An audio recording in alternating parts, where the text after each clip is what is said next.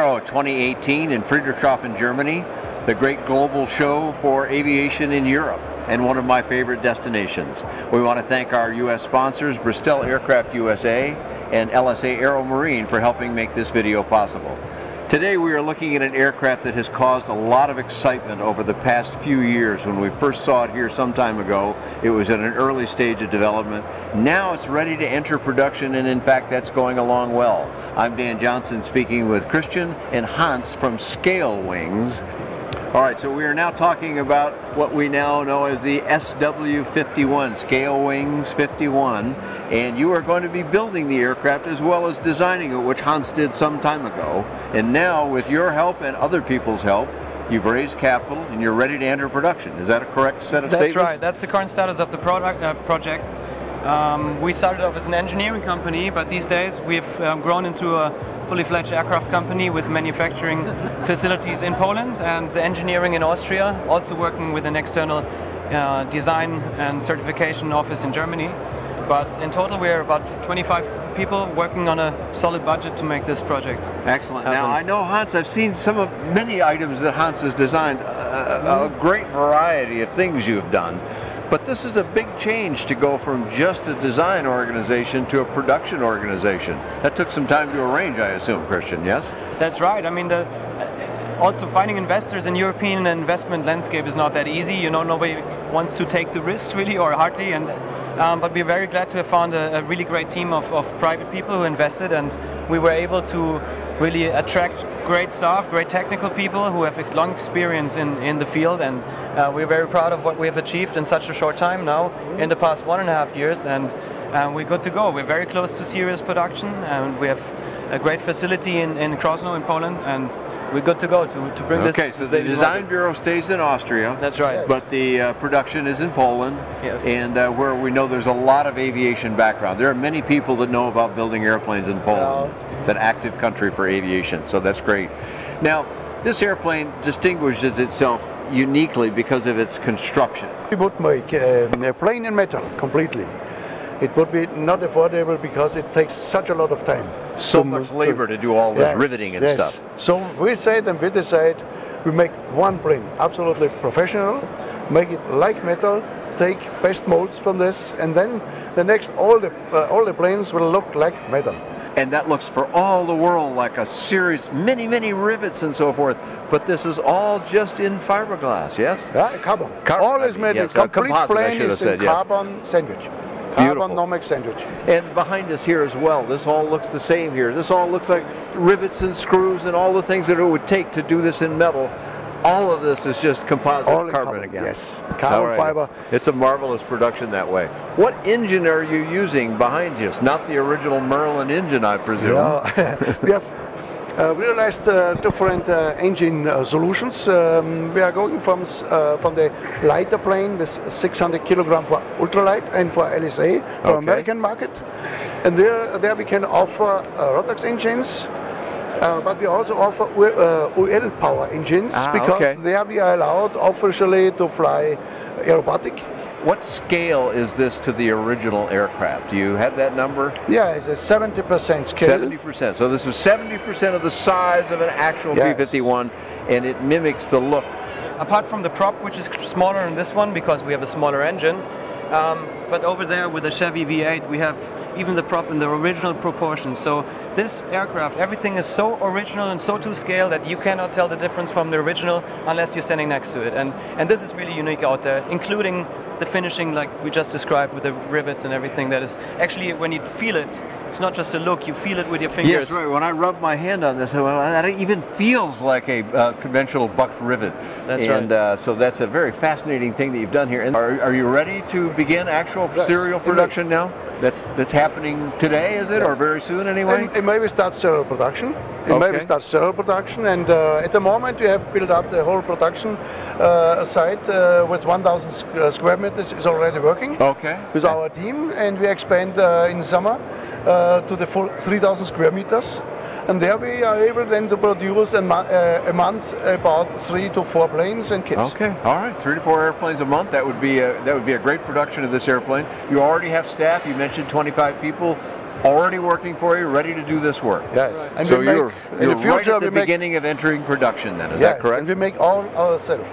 Now, do you have some customers now, Christian? Yeah, at the moment we are with a delivery time about end of this year, Okay. but it will raise very fast after Aero because a lot of very interested pilots were here and they will decide the next weeks. I think we are coming very, very fast up.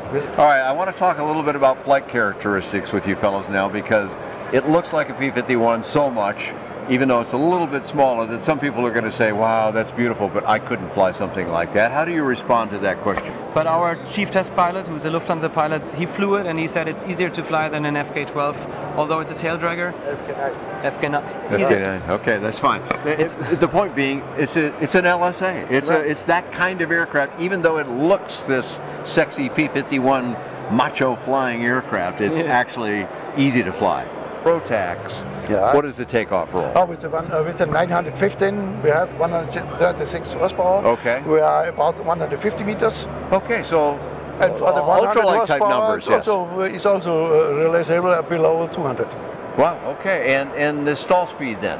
The stall speed is according to the regulations below 45 knots. 45 knots. Okay, so it looks like this tremendous flying machine that you would have to be highly skilled to fly, but the truth of it is it's quite easy to fly. Everybody can fly it. Excellent. That's wonderful. Well, if they're going to fly it, they have to buy it, and that means they have to know how you will deliver it. You'll make a ready-to-fly version, will you? Yeah, we are producing it now, but Okay. to get it to America, for example, we have a special jig where we mount the complete plane, inclusive the outer wings and all equipment and propeller on this jig. And this we give in a place in a sea container and send it all over the world. Okay. You only have to put out it from the container. You will turn it and you will turn it in vertical position, and then you get out the gears and mount the propeller. You're finished. No, Okay. it is not to do. So that's for shipping a ready-to-fly version. Yes. Okay, and so you'll have a representative in some countries, and they will assist a consumer who wants a ready-to-fly version to get it that way. Yes. Now, for the American market, we know retractable gear, which this has.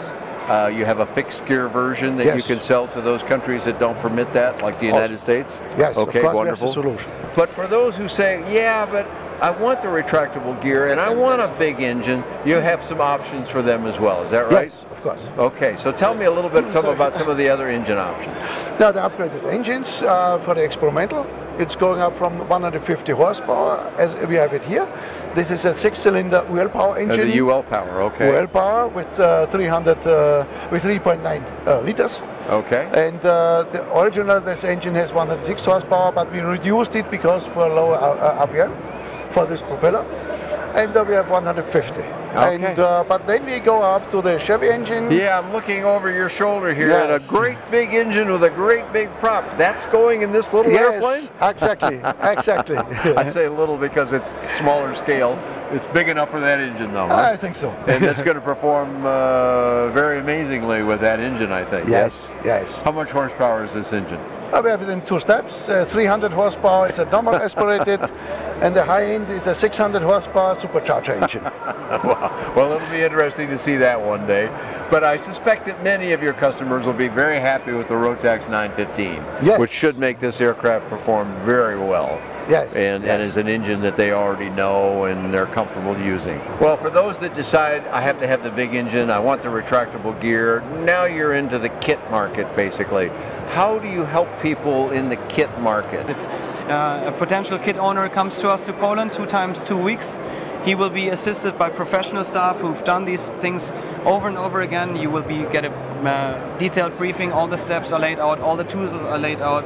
You will be really guided to do the... So you'll do the work, but they're there to help you with technical difficulties. Exactly. All the Okay. tools are prepared, all the processes are prepared, all the explanations are prepared, and even somebody who has no experience in kit building is actually able to build the aircraft himself, and which is a great feeling of identity. You know also everything about the aircraft after that, because you were involved in every in every step of the manufacturing process. Okay, so speaking of knowing everything about the aircraft, that was about building, but now we go back to the flying again and the learning to fly part. This is a two-seat aircraft, is that correct? That's right. Okay, and you have dual controls in both seats? All is done. So you can have an instructor aboard with you, and that individual can teach you how to fly the aircraft Yes, and get used to it. It is a tail dragger, and I understand it's an easy tail dragger, but most people these days learn how to fly in tricycle gear airplanes, so they may need a little instruction, and you can do that easily for them. Yes. If anybody wants to get this teaching, all this, we can make it also in Austria. We have a special flight school for tail dragger and for aerobatic. Okay, perfect. They can make it in days. Okay, excellent.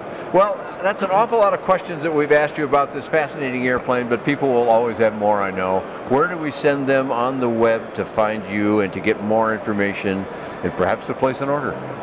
What's the web address for you?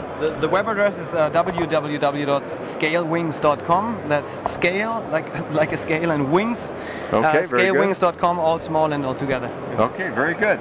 And you can find more about this aircraft and many other kinds of affordable aircraft on bydanjohnson.com. Again, we thank our sponsors, Bristol Aircraft USA and LSA Aero Marine, for helping us make these videos possible. Thank you for joining Hans, Christian, and myself here at Aero 2018.